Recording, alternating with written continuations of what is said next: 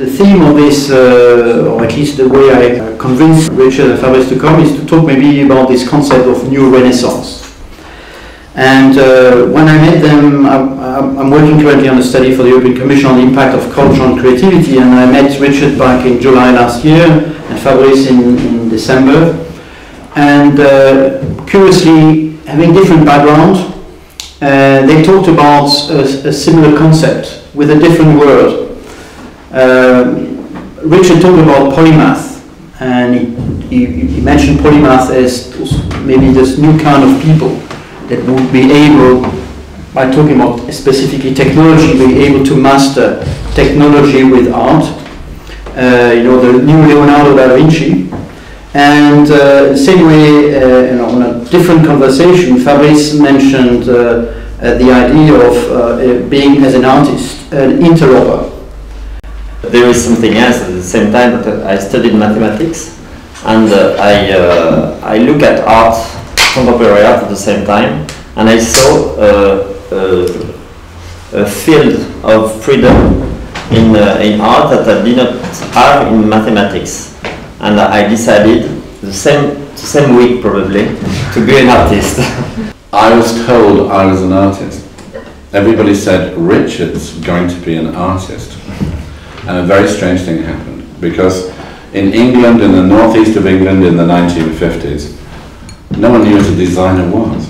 There wasn't such a word really circulating. So the reason they said Richard's going to be an artist is that Richard could draw, and Richard could draw really well. This is where the futurism came in. It was a sudden, massive realization that the future isn't something that happens to you, it's something that you do. And when I became what I then called a designer, or other people called a designer, I suddenly realized with blinding clarity about 20 years ago that it was all a self-fulfilling prophecy. Because if you're a product designer that designs aeroplanes, you have to know what it's going to be in 8 years from now. And if you're a train designer, you have to know what it's going to be in 5 years from now. I know what the cameras of 2015 look like. I know what the aircraft of 2019 look like, because I'm doing them now. So this is a very strange thing when you're a product designer. By the way, it's not what I am, it's what I do as a moment. I know what characteristics I bring to what I do, but I do not have a definition, other than at the last cocktail party I was at when someone said, "What do you do?" And I said, well, at present I'm a corporate electrician. I rewire businesses so they can be more effective creatively. Sorry, long answer to a short question. Yes, but there is something in the word artist that there is no definition. That's why I realized that after some years that there is always a possibility to make a new definition for this word, because we don't know who is he. We don't know where is he, and we want to know every time, and we want to make a definition of this word every time. When after I did some mathematics, I go to art school in Nantes, and it was a school where it's a new way to teach, and it was a school where you can use teachers like you want.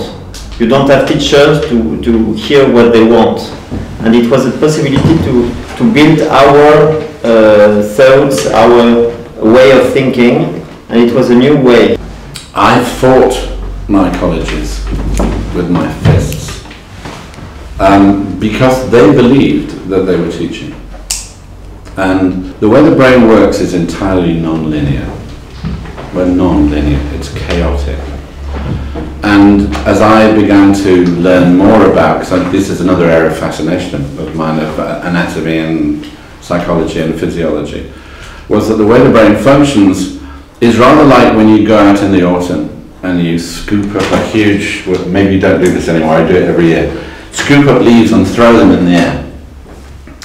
If you could take a flash photograph of all the leaves in the air, it's a bit like what the brain does, is that you put it all up in the air at once. All of those factors